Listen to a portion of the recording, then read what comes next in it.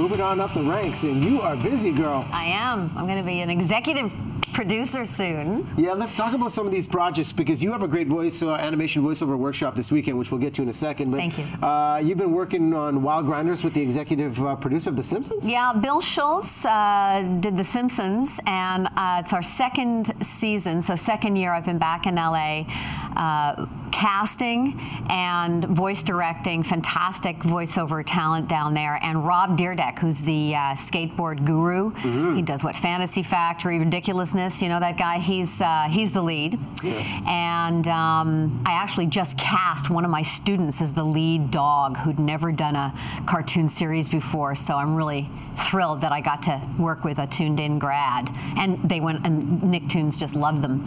So I'm doing that, and I just finished Guess How Much I Love You for Disney Junior, and that's that wonderful children's book about all the bunnies and the squirrels and foxes in the meadow, and it's little kids I got to work with. So I'm doing a lot of stuff with really little kids too. And you know, I won an Emmy for Madeline, and that was the children's This is an Emmy-winning voiceover animation director. And is it true that Zoobilee Zoo, the tried and true program, coming back in animated format, and you're a part of this?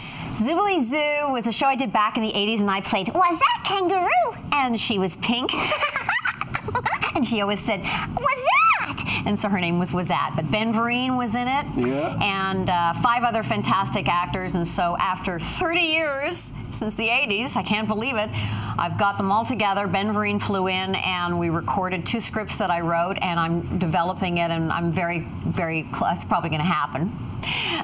I'm saying that before I know for sure, but we've already recorded it, and Hallmark's really looking very positive to take it on as an animated project. So I won't have to wear that friggin' pink fur and prosthetic nose, and we all sound the same, and we're all doing great, so it'll be wonderful to have a revival of Zoobilee Zoo. I'm thrilled. So how do we do this? If somebody's watching this thinking, I would love to do this for a career. Okay, animation voiceover is not like straight voiceover. It's way more animated, bigger boundaries. It's not overacting, it's big acting. You can't be afraid to fall on your butt and look like a jerk is the main thing. But you know, reading children's book is a great way to get into it.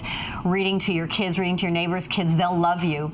But the kind of energy that it takes to read a children's book to a child and keep their attention is 110%. And you know, the witch said this, and here comes the bear, and then the little boy and the ruff ruff dog. You know, if the kid's out the door, then you know you haven't got the right amount of energy. But if you say you're a macho guy and you don't want to play a female, well, you know this genre wouldn't work for you. But if you have no problem playing and not being afraid to, you know, just fall on your butt and keep that. So the second thing is read the children's books is the first one. The second one is have a huge amount of improv, definitely. But improv less so, because the writers don't want you to come off to script. Improv with sounds like the writer wouldn't write bark here or giggle here. So the improv would be more in the sounds aspect. In between, that's a little advanced. But I would say the 3 things that would be the tops if you're interested would be read to children's books to your kids, keep them interested, and that gives you an idea of whether you've got it or not, if you can keep them interested, and play all the parts. That's the operative part. So second thing is take an acting class, take an improv class, and that's just so that you can get used to falling on your butt in front of people and being loose and being in the moment instead of in your head, thinking from here as opposed to here. That's very important. Feeling it. It's not about voice, you know, that's the thing. And this third one is to make a demo. You've got to make an animation demo so that casting people can hear you. It doesn't matter what you look like. It doesn't matter how much your agent says, oh, you've got to hear this person. I've only got 5 minutes per person to listen to maybe 3 or 4 characters for an audition. So I need to hear a demo first to know whether I can bring you in on the audition. So a demo will not get you a job. A demo will get you an audition or an agent. A variety of voices, all original, all distinctly different. That's for an animation track I'm talking. And you want to have a lot of great sound effects, music on it. You can get that easily off the internet.